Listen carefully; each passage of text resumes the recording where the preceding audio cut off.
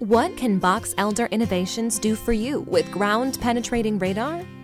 Find lost grave sites. Find buried artifacts. Locate underground utilities. Locate unseen obstructions before construction begins. Inspect cement floors. And many more applications.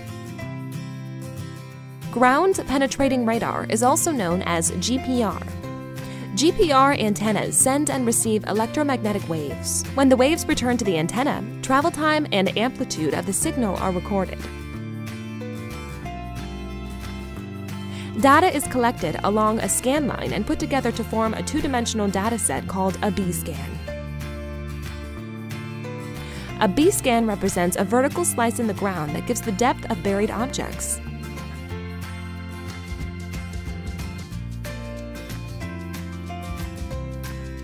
Multiple parallel B-scans are put together to form a C-scan.